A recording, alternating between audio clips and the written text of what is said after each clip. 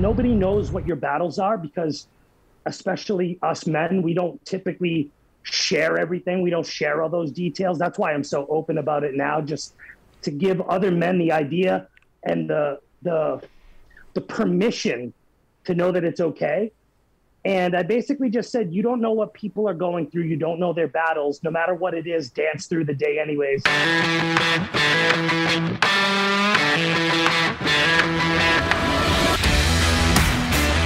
Welcome to the Building Men Podcast. I'm your host, Dennis Meralda.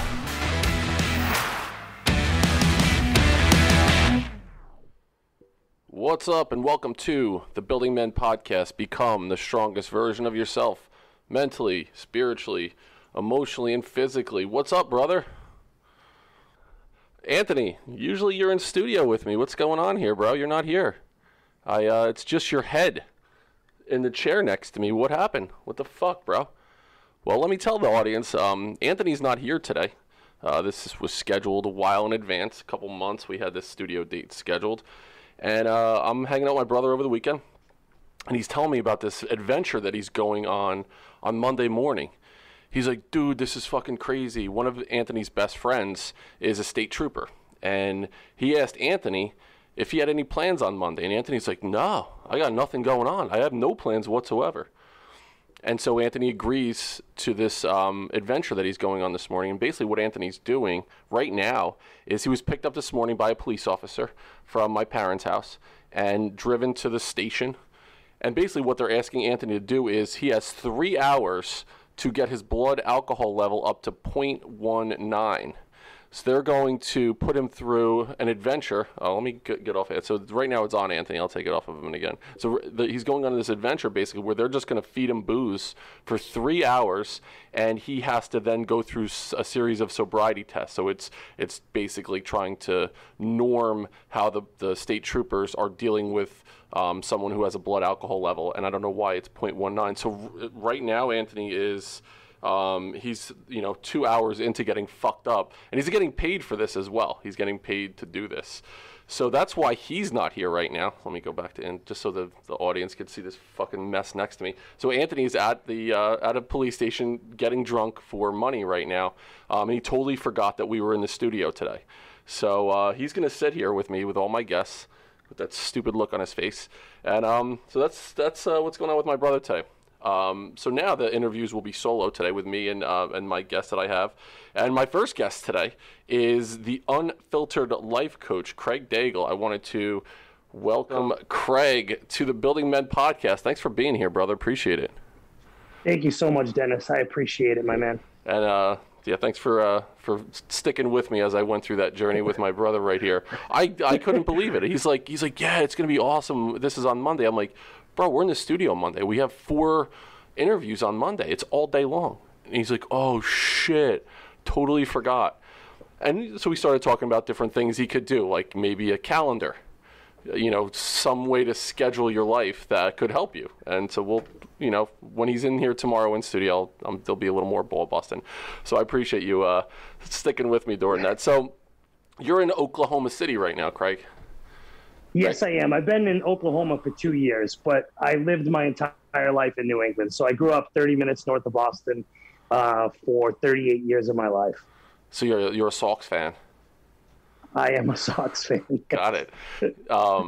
Yeah, so growing up in the, tri-state area, for me, I was, I grew up at Yankees, Giants, Knicks, so it was the antithesis. Every team that you rooted against was a team that I rooted for throughout my career as a sports fan. So what brought you from New England to Oklahoma? Why did you make that move?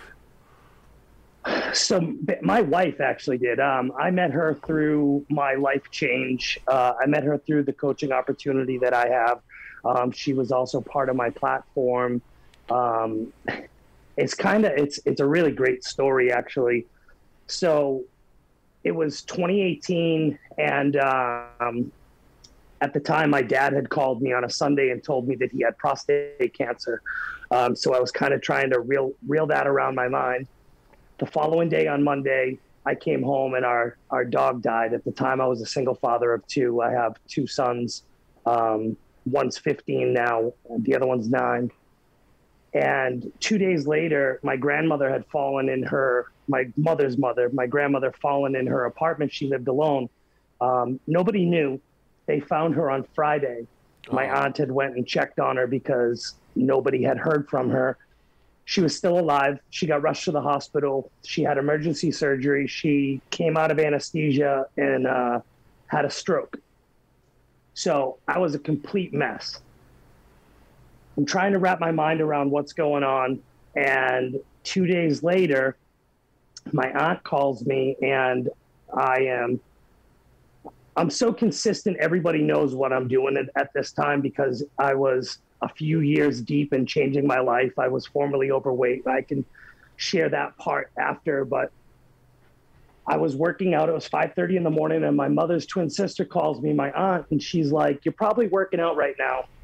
And I knew something was wrong. And I'm like, "Look, auntie, you don't call me at 5:30 in the morning ever or anything like that." So I said, "What's happening? How can I help?" And she said, "Your grandfather passed away, their father." I wasn't ready for that because, I was expecting her to say, "Grandma took a turn for the worse. She's, whatever." But no, my grandfather passed away. So I let her go. I said, "Let me know how I can help," because I was a very firm believer. I was really deep in personal development, personal growth at that time. I had lost 130 pounds at that point. And I really dug deep, and I just realized that there are things outside of my control that I can't handle, right? Life is 10% what happens to you, 90% how you react to it. And I knew there was nothing I could do other than say, "Let me know if there's anything that I could do." So I went and finished my workout. Most people would have, shut it off and done something else at that point. But I finished the workout, and I controlled my controllable at that point. And when I finished the workout, I was in a group of about 50,000 people. We were in a test group for a new at-home fitness program. And I posted in the group that nobody knows what your battles are because, especially us men, we don't typically share everything. We don't share all those details. That's why I'm so open about it now, just to give other men the idea and the permission to know that it's okay. And I basically just said, you don't know what people are going through. You don't know their battles. No matter what it is, dance through the day anyways. And I can't dance. It was a little video clip of me just kind of dancing after my workout, covered in sweat.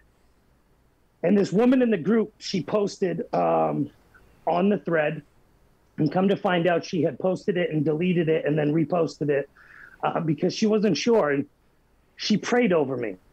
And it wasn't like that typical praying for you comment that you see on social media or prayers up, or she literally wrote out a prayer and asked, "Dear Father of Abraham, Isaac, and Jacob," like it specifically spoke to the God that she was speaking to, and just asked him to shine his face upon me and to guide me through what I was going through, to give me strength and perseverance. I didn't know this woman. I didn't know her at all. And I was so moved by the fact that someone took time out of their day, especially me. From where I came from, I was coming out of a divorce 3 years prior from domestic violence and being married to an addict and an alcoholic. I wasn't used to that. And I knew that I needed to track her down and thank her.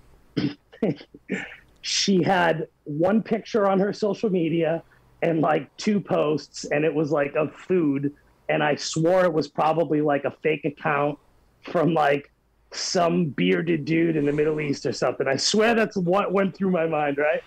So I finally just messaged, and I was like, "Hey, I want to thank you for that prayer. You don't know how much it means to me. It meant a lot that you took the time to intentionally write words to me that were meaningful." And I said, "I don't know where you live. I don't know who you are. But if you're local to me, I'd love to take you out for coffee or lunch or something, whatever I can do to repay you." And it was a voice clip that I sent her. And she sent a voice clip back, and it was this Southern accent, Oklahoma. I didn't know Oklahoma at the time. And she just said, "Oh, you're funny. You're welcome. I could tell, I could see the pain in your face in your video," And, you know, it was just such a heartfelt thing. And we hit it off. We hit it off from there. And, you know, the rest is history. A couple years later, I'm now in Oklahoma full time now. We have a baby together, and it's been such a blessing. I'm just so grateful that God brought her into my life, man. Isn't that amazing? You were going through this challenging experience, you know, with your grandmother being in the hospital, the loss of your grandfather.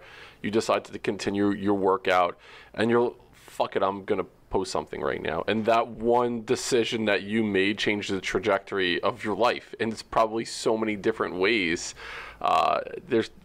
It's really remarkable to me, and you know, as people are listening, these little tiny decisions that you make, you know, can change the course of your future, and then so many other people's futures.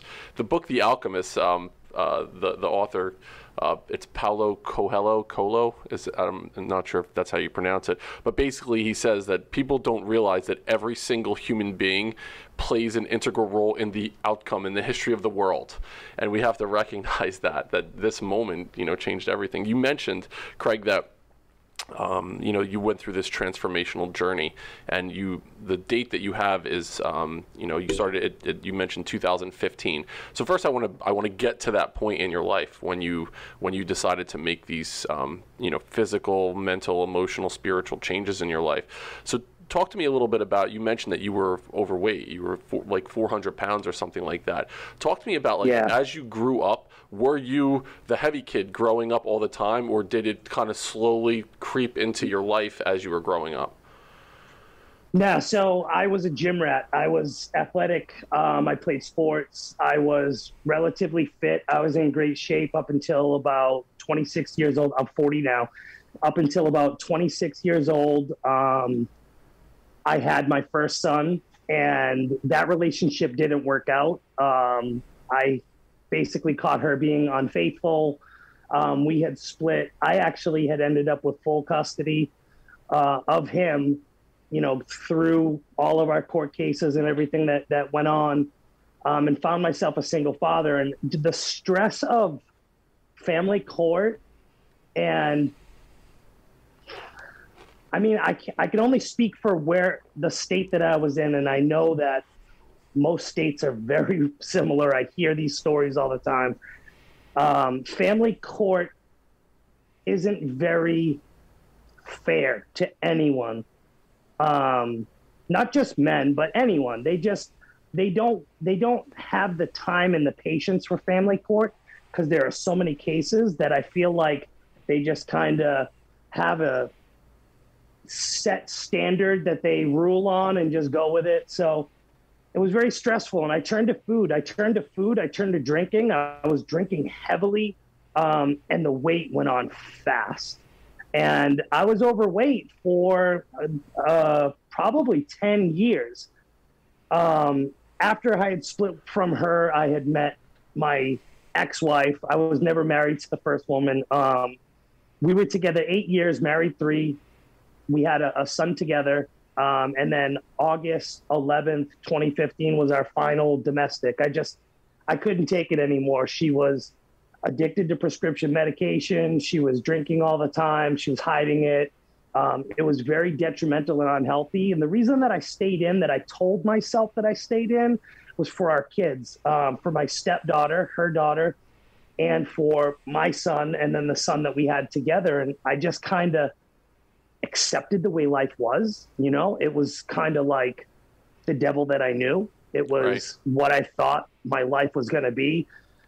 As a man that was over 400 pounds, I wasn't exactly, you know, prime pick to go restart my life and have a new family. You know what I mean? Like that was what went through my head. So basically, like that final domestic was like the straw that broke the camel's back, Dennis. Like, it was unbearable. It went on from 5 p.m. at night until about 6 a.m. Multiple calls to the police, her breaking in the windows of our apartment. It was a terrible night for all of us. Then November of 2015, my stepdaughter of 8 years, she was taken out of my care, out of my custody. My ex-wife had signed parental rights over to her parents, to her mother. And they basically just kind of took her out of our life. Even though, you know, I was taking care of all the kids. I had all of them full time. I was just me, single dad from August to November, getting them to school, working full time. I worked at a hospital 40 minutes from our house in the engineering department. And I was just kind of going through the motions, man, trying to make it work. And my health was way on the back burner. Like my focus and my thought process was, I have to support everybody. I can't take care of myself and take care of everybody else, which is completely false. I know that now, but so many people fall into that realm where they're like, I do all this stuff for everybody else. I don't have time for myself. Well, guess what? You're not giving 100% of yourself to those people around you because you don't have the capacity to do so. If you're not taking care of yourself, your own sleep, your own health, you're showing up at 50 or 60%. So even though you feel like you're doing all these things for everybody else, you're not giving them the best of you because you never took care of yourself first. And I think that I know for a fact it's more so women than men. Men do it too, but women get that mom guilt. Dads get the dad guilt too, you know, where they feel like, if I do something for myself, it takes away from my kids. Well, no, you need to take care of yourself, right? So once she was taken away from us, that was kind of like almost rock bottom, where I was like, wow, like, what's this? What? I was questioning whether or not I was capable of handling things. I was questioning my existence. I was questioning, I don't believe that I was suicidal, but I felt as if my kids' lives would have been better if I was gone, right? And I got to the point where I just kind of did a cry for help on social media, and I couldn't go to a gym. I didn't have time. I couldn't go anywhere. I just said, does anybody have an at-home workout DVD that I can borrow? And a friend at the hospital said, I have one. I'll bring it in tomorrow. So she brought it in for me. I brought it home. It was the end of November. It was around Thanksgiving. You know, I'm not planning on doing a workout. I'm already telling myself January 1st, New Year's, that's going to be my day. I'm already pushing it off. Right. I'm over 400 pounds. I'm stubborn. You know, I don't know where to start. And I'm telling myself, January 1st, here we go. So it sat on the counter for about a week. The morning of December 1st, I woke up at about 3:30, 4 o'clock in the morning, and I was choking. I had severe sleep apnea. I had acid reflux. I had high blood pressure, and I slept with a CPAP. So I had the mask on, and I'm choking on the mask. I'm over 400 pounds. I can't get out of bed. I ripped the machine off the nightstand trying to get up to breathe. I run to the bathroom, and I'm literally kneeling on the floor, you know, gasping, but not breathing. And I'm dry heaving over the toilet because my throat's on fire. And I just remember tears coming down my eyes. I pulled myself up on the sink, and I looked in the mirror, and I started just praying to God to let me live. I just prayed that I could make it. And I remember gasping and getting a little bit of air at that moment. And I threw the medicine cabinet open, and I ate a whole sleeve of antacids. Now, I can't breathe, and I'm putting things in my mouth. It's not especially chalky antacids. Right. Like, now my throat's really clogged up, but I got to get the fire out because I can't breathe with the fire there because it's constricting my throat. So I knew that I needed the antacids.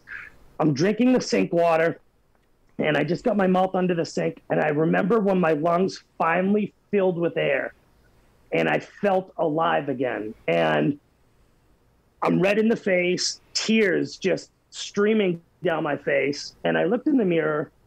I had my shirt off. I'm wearing the only pair of gym shorts that I had that fit me.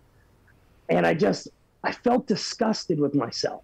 I felt completely disgusted. And I walked into the bedroom, I grabbed my cell phone, and I literally, I took a picture of myself in the mirror, and I'll send it to you, and you can share it when you post this podcast. But I took a picture of myself. I looked at myself in the mirror and I said, this is the last day that we're going to look like this. This is the last day that this is going to happen. And I walked out into my living room and I threw in an at-home DVD, and it was the trainer that did Insanity. And I'm like, okay, 400 pounds. I'm going to do cardio in my living room. And 5 minutes in, I couldn't do anything. I couldn't keep up with them. I was winded. And I told myself, I'm like, look, just stay moving. It was a 25-minute workout. Just stay moving. When I couldn't do what they were doing, I marched in place. I tried my best to do what they were doing. I tried my best to keep up. And I just realized, I had said to myself, it doesn't matter how fast they go. As long as you stay moving, it's better than nothing, because you weren't doing anything before. And I finished it. And I remember thinking to myself, wow, I was only able to like do a few of the moves. I was only able to keep up. But when I wasn't doing the moves, I was marching in place. So I kept my heart rate up. The following day I got up, same time, did another one. The next day, did another one. I did an 8-week program. I lost about 70 pounds doing that program. And it just continued. And I had the opportunity presented to me to be a representative of the company and to help other people and help guide them through the programs, to help guide them through the nutrition and stuff. And that's what I've been doing ever since. I've been helping other people overcome their adversities by just understanding the simple fact that we are not a victim of our circumstance. Because I truly believe that we are a victim once. After that, we're a volunteer. And I was done volunteering to be where I was at. I was done. I needed to change it. And I was ready. Oh, that response was such a deep look into your journey. It resonates with me a lot. If people have listened to this podcast, I had something similar where I had that moment where I look in the mirror and where I decided no more, no mas. This is not going to be who I am anymore. So the fact that there's a timestamp, and here's the other thing: people say December or January 1st. That's when we're going to start something new. Today is the day. If you're listening and you're unsure, you're on the fence, use this as the catalyst to whatever it is that you've been putting off. If it's, getting back in shape, if it's starting a college program, whatever it is that's out there, use today as that day to start it whenever this is going to air. So December 1st is your day, and you have a near-death experience, pretty much. I mean, it might have gone a little bit of a different way if you didn't have the antacids there, or it could have been your last day on this planet. So the big thing is now you make this decision. Okay, I'm going to get up, and every day I'm going to do it. And Insanity, is that Shaun T? Yes. Yep. Because I actually went to college with him. I was in college at Rowan in the late '90s, and Shaun T was a trainer there, and he would do aerobics classes pretty much. So I remember seeing Shaun T there. That's pretty funny. That was the guy. That was the guy that was talking to you. And he is very motivational. So now you're getting up every day, and this is you're getting into this routine. So let's start with just the initial parts of that. Was there, once you started and you made that decision, was it just every day it's, the sun rises, the alarm goes off or whatever, and I do it? Or did you have some times during that first 8 weeks where you're like, oh man, I really want a fucking Big Mac right now and a 6-pack? So it's 100% mindset. It is absolutely 100% all in our head. I tell people that anybody can lose weight. Anybody can get healthy. But if you don't work your heart and your mind at the same time, you're just going to be a different version of your broken self. So I never wanted to get out of bed. I was overweight, depressed, unhealthy, lazy. I mean, I worked full time. I worked anywhere from 60 to 70 hours a week, and I was a single parent. So the only time that I had to work out was if I got up earlier. So that means less sleep. So I had to make this conscious decision where I was like, okay, you know what? I leave for work and drop kids off at, early care and school, because I had to be to work by 7:30, 8 o'clock. I knew that I had to get up at 5. I knew that at 5 o'clock I would get up, wake up, pre-workout, relax for a minute, turn it on, do the workout, shower, kids' lunches. Like, I didn't have time to waste. So I always tell people that motivation is BS. It literally is, because motivation will literally only get you started. I was motivated to not die. That was what got me to do the first workout. Discipline is what continued to get me to do it.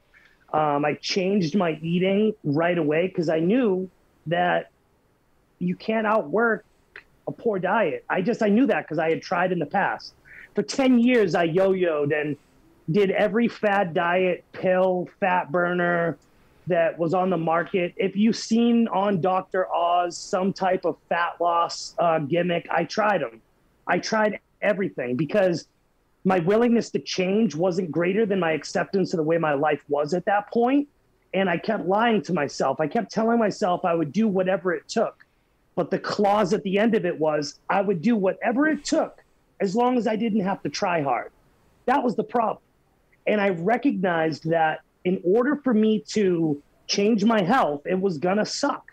It was going to be hard work. And I had to be willing to choose my hard. Well, 400 pounds in a CPAP with high blood pressure and acid reflux and almost dying, that was hard. Being a single dad and being embarrassed to take your kids to a kid's birthday party because all the other kids pointed at you and called you fat, that was hard. Not being able to sleep at night and wear a mask, that was hard. You know, everything about my life was already hard. I decided to choose which hard I wanted to do. And that was simply just getting up every day, not wanting to work out, but doing it anyways. And then it eventually turned into a habit. It turned into a healthy habit where maybe I don't like cardio still 6 years almost later, but I know that it's good for my body. I know that it's good for my heart. I know that it's good for me to be the father my kids deserve. So that was the push. That was the legitimate push.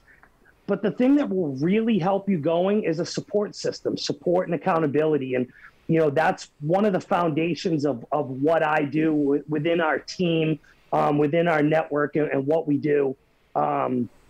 It's been an absolute blessing because I get to see it. I get to see when somebody's not feeling it and be able to shoot them a message and be like, hey, you know, you said you wanted this change. I need you to give me a little bit of effort today. I'm here to support you. I know that times are hard. I know that things are rough, but just know that you're not alone. And sometimes that's just enough. Right. That's just enough for us, is to know that we're not alone. It's what you mentioned about there's the physical part of it, but unless you're consciously looking at your heart and your mind, the physical, it'll go up and down. Like whatever it is, you lose weight, you get back in shape, unless you're doing the work on the shit that got you there in the first place, then it's all it doesn't mean anything, right? So as you're going through this 8-week program, at the same time, are you now really recognizing all the shit that you've been through in an abusive relationship? Are you doing the work simultaneously, or did you lose the weight and you're like, fuck, like there's still this hole here that I need to work on? So I started working on the hole right away. But it took years. Like the hole didn't get patched in a short amount of time. And even now, there are still, you know, unhealthy habits will creep back, unhealthy thoughts. It's almost like being in recovery. For people that have been through addiction can understand that you have those moments where you could go back, because I was a food addict, you know. It's not like somebody telling you, okay, it's okay to have a little bit of crack to survive, right? Well, you can't just have like a little bit of food to survive. You have to have a certain amount. You have to face food every single day. And it was difficult because my habits were less than safe. It was simple, quick, and easy. So fast food, you know, frozen, whatever I could just whip up. My kids were unhealthy too, by proxy, because I was unhealthy. So I really started working on it right away. And I really recognized, because, man, I was broke. So when I started doing it as a single father, I'm Like I was literally unsuccessfully evicted from my apartment for 2 years straight, going through court and going through everything. I paid my bills late every other month and rotated them so that my car didn't get repossessed, so that the lights stayed on, so that I could feed my kids. And there was a moment where I wasn't really sure what I was going to do. And this is like one of those leap of faith moments. It was when I was presented with the opportunity of working a business within this. I maxed out a credit card when I had no money. I literally had enough money on the credit card to basically sign up to be a representative with our company, and no idea how I was going to feed my kids the following week. And I ended up helping 8 people, which ended up allowing me to earn enough commission and income to buy groceries the next 2 weeks and gas to get to work and to not have my phone shut off. So it was like, there was all these opportunities that I had that fell into place that I didn't shy away from them. I went for it. I was terrified and I leaped. I literally had this credit card as an emergency fund to feed my kids if I didn't have money one week. And I went and spent it to better my health and to be the father my kids deserved. It was hands down one of the scariest things that I ever did, and it paid off. Do you have that credit card framed somewhere in your house? I would use that as a motivational tool, right? It's one of those things that, you know, as you go through this, there's those moments where, and I've been through it, like, holy shit, like, one, what did I do? How did I get here? And you start going through this. And in some way, shape, or form, as long as you still believe in yourself and believe in what you're doing, it will work out. It's going to be okay. It's tough to believe it in some of those moments, right? Yeah, it was definitely a aha moment for me to realize that, you know, you even said it earlier, you know, when we were talking about January 1st, right? We take all of our hopes and dreams and we put them in this box, and we label that box someday. Mm-hmm. And we stash that box labeled someday in the back corner of our head or in the deepest cavern of our memory. And the problem is there isn't a day named someday. There isn't one. It's today. And if you don't act on those things when you have the opportunity to, you're going to reach the end of your life and say, I wish I did this, or I wish I did that. And I don't want to be that guy. I don't. So many people get to that point where, you know, they're, you know, say on their deathbed and they're asked, you know, what do you wish? What's something you wish? It's, you know, people say, I wish I spent more time with family. A common thing is, I wish I did something to leave some kind of a legacy. And one of the biggest things that people talk about is they wish they'd taken more risks during their life, wish they believed and gambled in themselves instead of taking the safe route.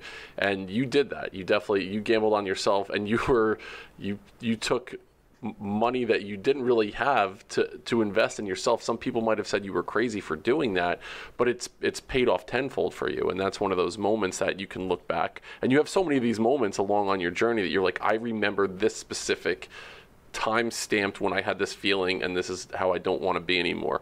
You also mentioned this, you know, spiritual, emotional healing that you've gone through. And for me, Craig, over the past month or so, it's been about a month. I had this, I was out on the West Coast with my girlfriend, Julie, and we were, you know, there was, you know, something happened, and I went back in my mind to like an abusive situation in my relationship, in my marriage, where the way I showed up with my girlfriend was how I would have showed up in the past. And something happened that triggered this trauma response. And I'm like, holy shit, I need to deal with this right now. Why did this happen? So I get out a journal and I start writing and like for like hours I just wrote, and I wrote a letter to myself as a 12-year-old when I went through this traumatic experience that changed how I showed up in every relationship. So I'm crying in the car, writing. But what that did when I went through that, Craig, dealing with the trauma and understanding where it came from and why it was manifesting itself in this way, once I was able to fully deal with it, and I was able to like, okay, I'm going to take this out and put it here and look at it because that's not me anymore. What it did was all this other shit, I'm like, oh my God, there's shit in here I didn't even realize. I moved this big box of pain out of the way, And I'm like, I don't like this other shit that's in here now. I got to deal with this stuff too. So it was almost like this emotional journey I've gone on during the past month, where I started posting about it as well on the Building Men Instagram, just about, you know, men dealing with abuse in their marriage, and being able to talk about that and normalize it. It's 1 in 4 men has dealt with an abusive situation. How many men don't say anything because it's not normalized for us to do so? To say, listen, I was in an abusive relationship. It was an emotionally abusive relationship. It could have been a physically abusive relationship, but people don't talk about that shit because it's really hard to do so. So when you were able to deal with some of that trauma and move it out, were you finding other shit that you're like, oh man, now I got to deal with this. I got to deal with this. 100%, 100%. It's, you know, I think that as human beings, we tend to lock things away, things that happen. I think specifically as men, we absolutely do that. I mean, I know human beings do it, but men mostly, I think it's ego and stubbornness mostly, right? That keeps us and prevents us, because that's what prevented me from ever saying anything in the past. I was embarrassed. I was embarrassed as a man that I was in a situation where I allowed another person, let alone a woman, treat me the way that I was, and someone who I loved, right? So it really ate at my mental capacity to understand what was going on. But I 100% agree, dude. Once you see, I tell people that the things that people have told you about you are not true. First of all, they're not facts. Things that people have done to you that you're carrying.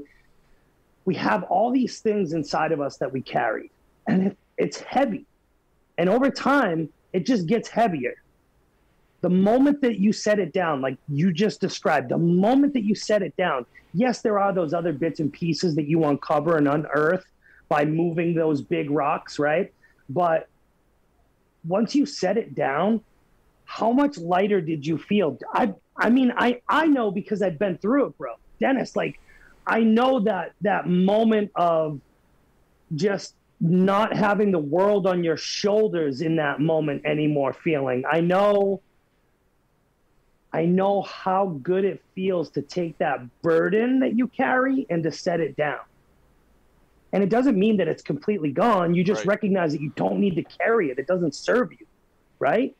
It's so interesting. And what you said, too, about, you know, as men, it's tough for us to be vulnerable. When we think about masculinity, you know, traditionally, you know, I would think, you know, men don't cry. I grew up in a household where I never saw my father cry. The first time I saw him cry was about 6 months ago. And so not only did I not see him cry, it wasn't okay for me to cry. If I cried, I was a fucking pussy. You know, that's what that meant if I showed any kind of emotion in that way. And I'm an emotional person. So the tricky part is how do we normalize it for men to be able to understand that, you know, masculinity, part of it is being able to be vulnerable, to be strong enough to be vulnerable. It's hard to do so. So how do we go about doing that? What's the path that we would take if we're working with someone? So to even take a client that you're working with and you understand they built this brick wall up in front of them and they're not able to truly deal with their emotions. How would you help someone work through that as you're coaching them? Well, you know, I think it's leading by example. I think it's men like you doing what you're doing. It's men like me that speak about what it is that we've gone through, that use our mess as a message, and that continue to show up authentically, you know, raw, honest, and unfiltered the way that we do, because as we do that, that shows our vulnerability. And to be vulnerable, you're open to attack. And if you make yourself open to attack with your clients by being vulnerable, they'll allow themselves to be vulnerable. Right. It's not that you're going to attack them, but it lets that defense mechanism down a little bit to let them know, hey, you know what? Maybe they empathize, because I can't understand how other people feel. I can empathize with them. I can relate to a story, but nobody can understand, you know, how you felt in your relationship or how I felt in my relationship. We can empathize with it and be like, you know, I understand why you don't feel okay about it, because I've not felt okay before in similar situations. And typically the people that I help, man, for the most part, they're people that have had trauma. And, you know, as a coach, it's extremely difficult because people that are in that space aren't always ready to work through that trauma. So, you know, it's not always a win. And as a coach and as somebody that tries to help people navigate their circumstances, you know, and the narratives of the stories that have been told to them about themselves their whole life by teachers or bullies or their parents even, or loved ones, it's difficult. It's difficult because not everybody is always ready. You know, I'm a tough love kind of person, but I'm compassionate too, you know? So it's been hard on me to be able to set aside my want for their change more than they do. But it's taken me 6 years to get to where I am, to understand that not everybody's ready. Everybody has their own timing, but a lot of people miss the timing. A lot of people, you know, will continue to January 1st, after my birthday, when I come back from vacation, after my cat turns 5, like whatever the freaking excuses, you know? And it's like, man, you can't do that. We have one life. You're not promised tomorrow. You are not guaranteed tomorrow. And every single day I start my day and I try to end my day the same. I wake up with gratitude. And, you know, if you're spiritual, if you have faith, if you believe in God, I literally wake up and I say, thank you, God, for another day alive. Thank you for these legs that are about to get me out of bed. Some people are not capable of doing that today. Thank you for the ability to work on my mindset because some people don't have the mental capacity to do so. Thank you for allowing me another opportunity today to be better than I was yesterday. And then I go about my day and I try to end my day the same way. If you start and end your day with gratitude, you're more likely to be able to react properly when the shit hits the fan, because it's not a matter of if, it's when. It's going to happen. There's no if. But the thing is I think that a lot of people search for the gratitude in their day because they don't have any. If you start and end it with gratitude, you're not searching for it when you need it, and you're more apt to react properly when the stuff happens to you.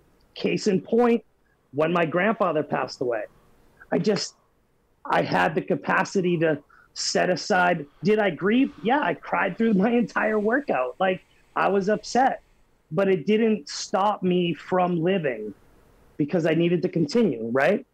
What if that happened in May of 2015? You know, how would it have been different for you if your grandmother was in the hospital and your grandfather died before you went through your separation and your divorce? Oh, I would have been a mess.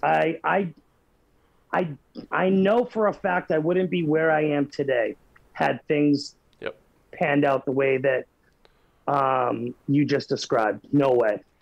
You also mentioned, Craig, about going through that separation and divorce. I just wanted to bring it back to that really quickly. You said that you stayed in this marriage because it was about your kids, you know, and that resonates with me so deeply. You know, I stayed for a long time because the kids, I was like, you know, I don't want my kids to grow up in a broken family.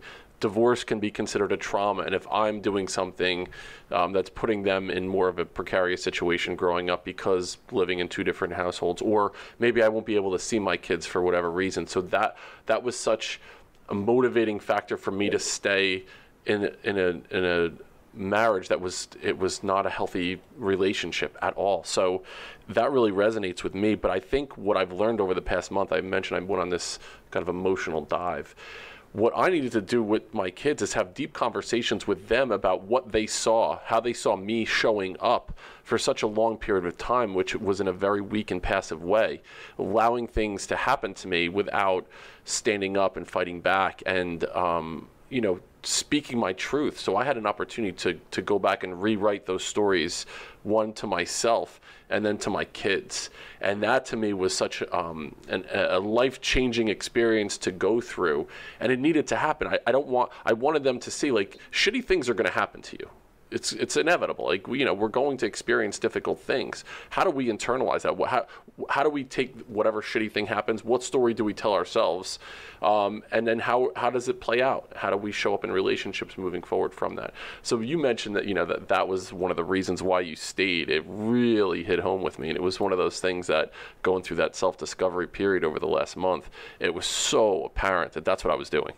And so I appreciate you mentioning that. I really, really do. I guarantee, Dennis, most men in the abusive relationships with children, that's what we're telling ourselves. I literally don't.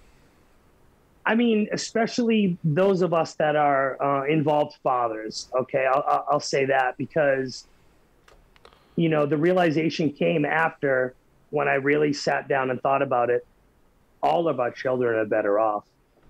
They don't need to live through that stuff. My kids were there for physical and verbal altercations. My kids seen a lot of it. My kids were a part of some of it. Like they watched these things happen, and they don't need that. They just need to be able to be children. They need to be able to, not have a bad picture of either of their parents, regardless of who they are, because a child loves them both, no matter what, right? And, we shouldn't ever influence how they feel about one another. And we should never put them in that situation. So I agree, man. And I appreciate you sharing that you went through it too. It reminds me and us that we're not alone, dude.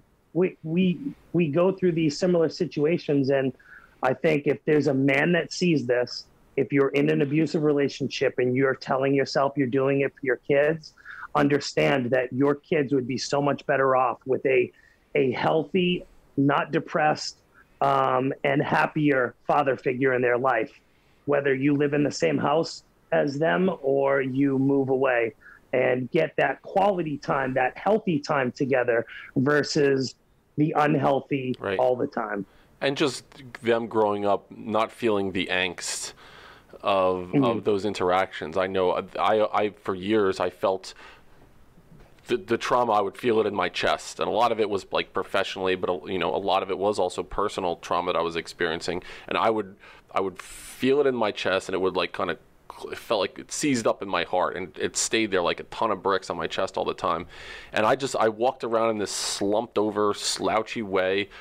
And I remember my mom talking to me within the last year, and she was like, it always seemed like you were hungover. You had the way about you. It was kind of like an Eeyore way. It just always looked like you had just come off a fucking bender, and you were really hungover, and you weren't. But that's just how you kind of showed up. And now, I mean, speaking with people that knew me back before I was married and then saw me go through this deterioration, and they see me again, they're like, "Oh, I remember you. You're Dennis. I remember this guy. You were a guy that I used to fucking hang out with in college or whatever, and I haven't seen you in a long time." Even if they haven't really seen me. So being able to show up in a way for your kids where they can take a step back and look at you and say, "That is my dad. That's the guy right there." You mentioned as we were getting to know each other today, Craig, that you have sons, and their ages range up to 15 years old. So you have a little one at home up through 15.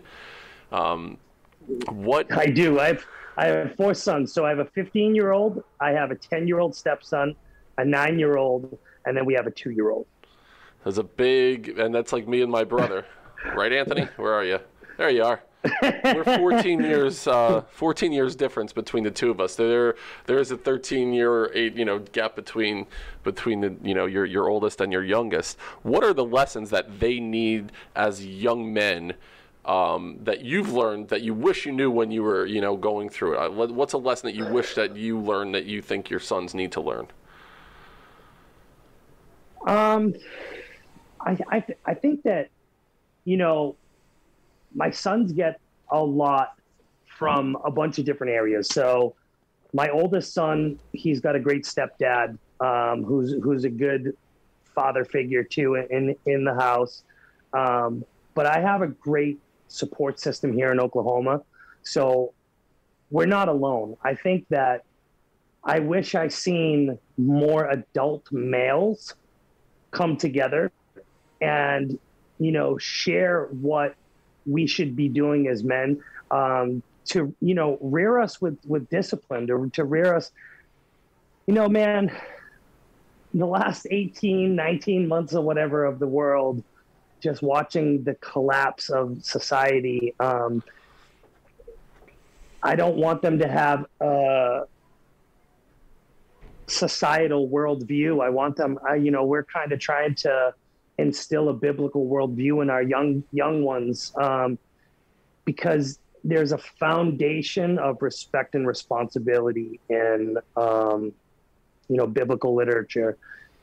And I wish I had more of that when I was a kid. I wish I had more of a foundation of, you know, rights and wrongs. I was a terrible teenager when I was a young man. I tormented my parents. I'm the oldest of three. But me and my dad, we weren't that close. Like, we didn't talk. We worked together, and it was like everything I did was wrong. I was yelled at all day long. Like you said earlier, you know, it was suck it up, buttercup. Yeah. You know, you scrape yourself, rub dirt on it. Don't cry. Don't show emotion. You need to work hard. You need to be a man, you know, with no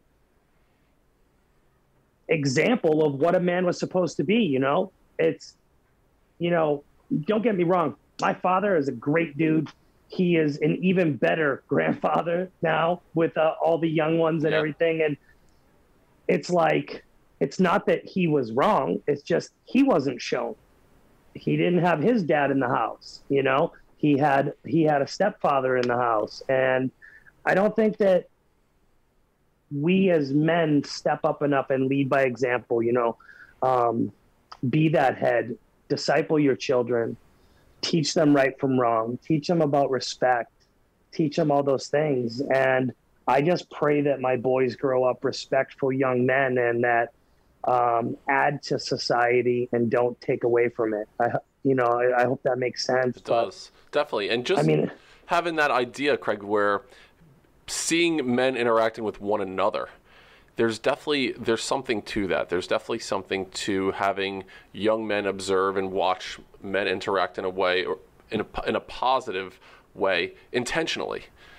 And part of building men is going to be a retreat for fathers and sons to go on together and do like an experiential type thing where it's going to be a couple days out in the woods. There's going to be really intentional things as far as, you know, building confidence and teamwork and, you know, dealing with that relational element between fathers and sons. And and then seeing, you know, fathers interact with one another in a really, you know, intentional way to help teach lessons to young men. I think that you're spot on, that those things absolutely need to happen. And it's also interesting when we think about, you know, what lessons we teach our kids, the words that we're saying and then the actions that they see, and then what our inactions and words that we're not saying are teaching our kids as well. They pick up on all that shit, right? They pick up on everything that we're saying and not saying. So being intentional with those messages that we're giving to them as well. 100%. And case in point, you know, I grew up, my father was a smoker. He told us every day, I better not catch you smoking. You know, I'll beat your ass, or whatever type of threat came to us not to smoke. Well, once I hit like 15, I had my first cigarette and then I started smoking, you know, and it was like, you know, the do as you're told, not as I do. That doesn't work. That approach does not work. Lead by example. So my kids, they see their dad doesn't smoke. And, you know, we talk about it. They see that other people smoke and they ask me about it. And I say, yeah, I did for a period of time, but it's not healthy. It's not a healthy habit to have. And I explained to them why. And I said, you know, I think that I did it because everybody around me at the time, you know, I'm 40 years old. So growing up, people were smoking in restaurants when I was a kid. People were smoking at Wendy's and McDonald's. People were smoking at the movie theaters and stuff. Like, there were cigarettes everywhere. It's just up until like the last few years that, you know, you really see less and less of it. I mean, everybody's turned to like vaping now and all that stuff, but it's like, when you are surrounded by that as an example, where do you go? So I think that that's why it's so important, as you just said, be intentional with your words with your kids. Don't tell them not to cry. Don't tell them that it's not okay to show emotion. Don't tell them those things that you were told when you were a kid. Tell them that it is okay, that it needs to have reason and serve purpose, and to elaborate on it, to ask them what caused you to feel that way. Well, what happened that made you upset like that? You know, it's like one of your kids does something wrong and you take the TV away from them or the electronics and it's a meltdown and they're crying. And you say to them, why do you feel that? I just feel sad inside. So you feel upset because of a choice that you made. I want you to understand that you made the choice to not behave or to not do what you were told to do. And now the outcome makes you sad. So in order to prevent the outcome, how do we change it? Well, you don't do that first thing that caused the thing that made you sad. Right. And I think it registers more, you know, because, I mean, you still have to discipline. There still needs to be some level of authority in your house, but talk to them about it. Of course, they're going to be upset that you took video games away. They're going to cry if they're a young child, right? Talk to them about it. Don't just leave it like that, right, because you're angry or upset with them, you know? I hope that makes sense. It definitely does. Sometimes I just speak off the top. Yeah, I'll do the same thing. There'll be times like I'll start going down a journey and I'm like, how did I fucking get here and how do I get out? How do I get out of where I am right now? It's funny you mentioned about the cigarette smoking. I grew up on my mother's side of the family. That was like the fun side. You know, I like cousins that were my age and we would visit, you know, it was like Thanksgiving and Christmas, like big parties together. But I remember the smoking. My parents were the only ones who didn't smoke. But when we went there, it was a cloud that hung like 4 feet off the ground of smoke all the time. And it was like drinking nonstop and smoking. And I have memories of driving home they were down the shore, driving home Christmas Eve night, crying because of the smoke in my eyes.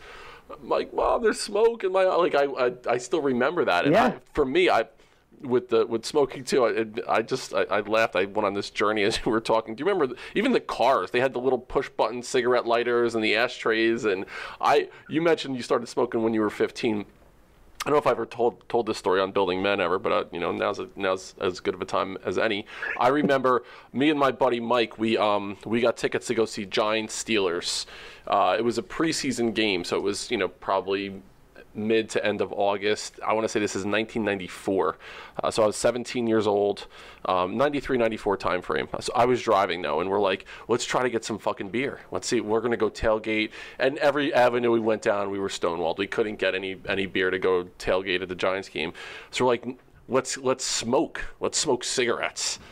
For some reason, we're like, let's do some kind of derelict behavior at the game because that's what you do.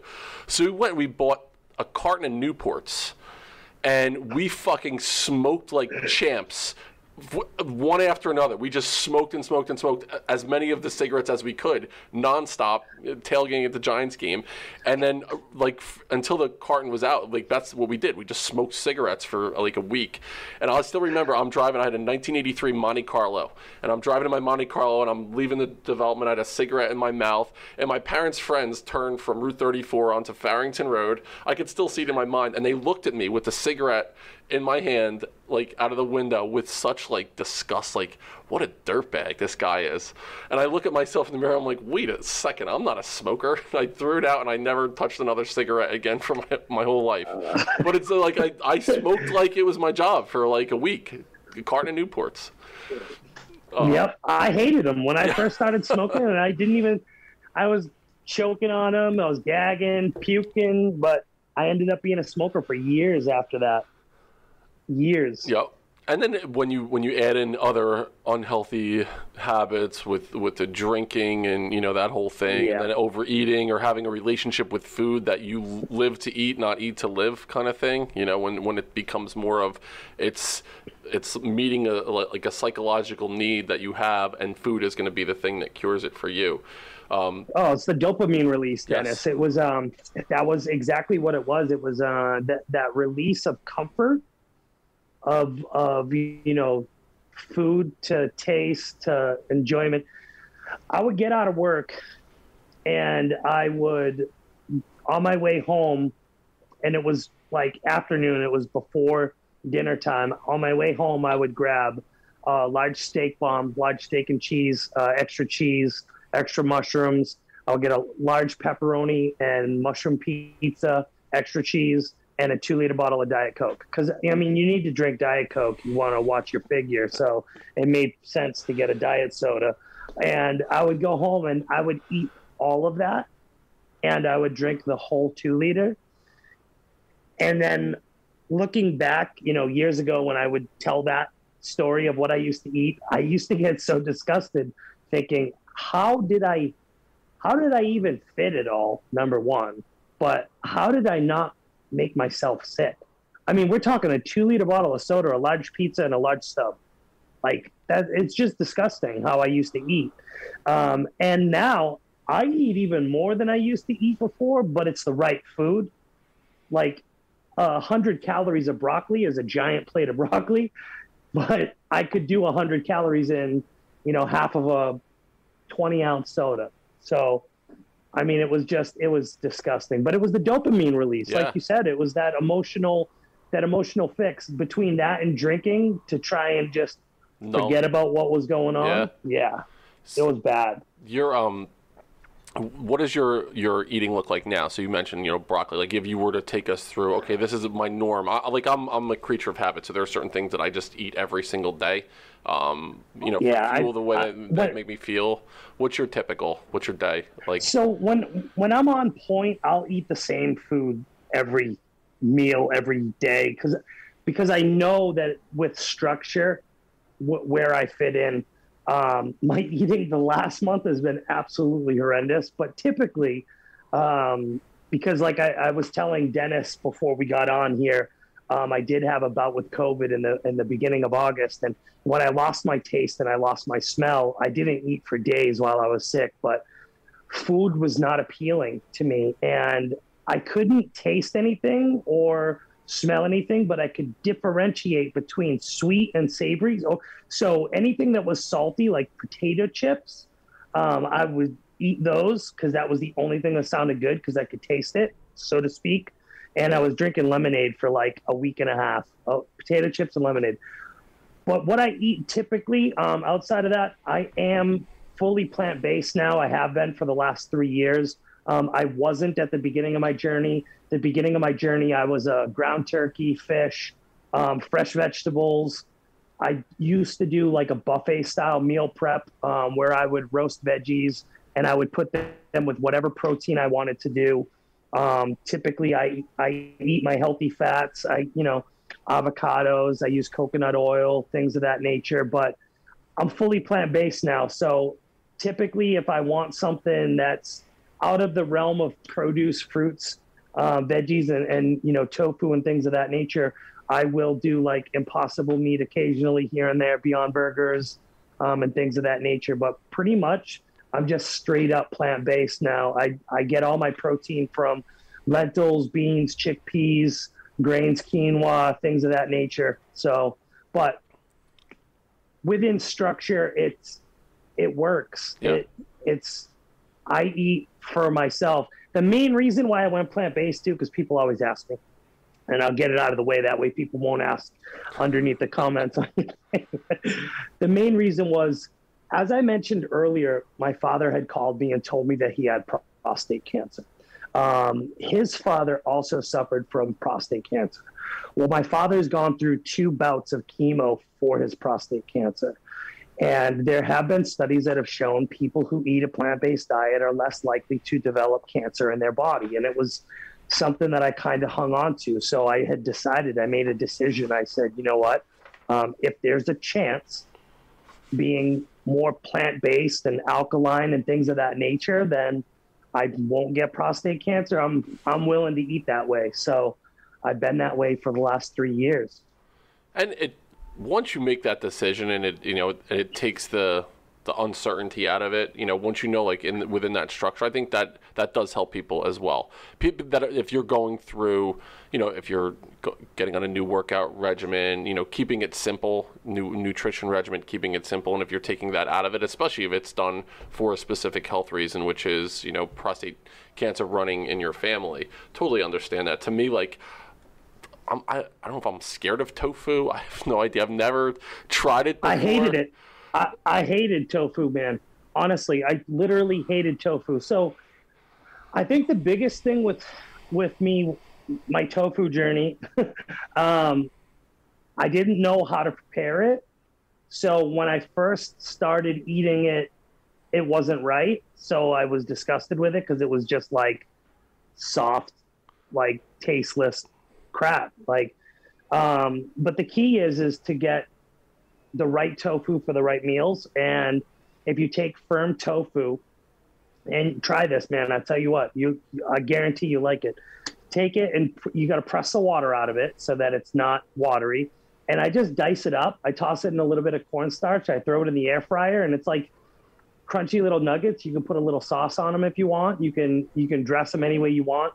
I usually take a little bit of liquid smoke and some liquid aminos, some garlic powder, things of that nature, and make myself a spicy little blend. I'll add a little bit of sriracha to it and some honey so it will stick to it. And I make these little nuggets out of it, and I'll throw it in a stir fry with some bean sprouts and all kinds of different veggies, and it's freaking delicious.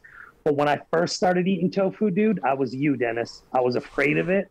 I didn't want to try it. And then when I did try it, I thought it was disgusting.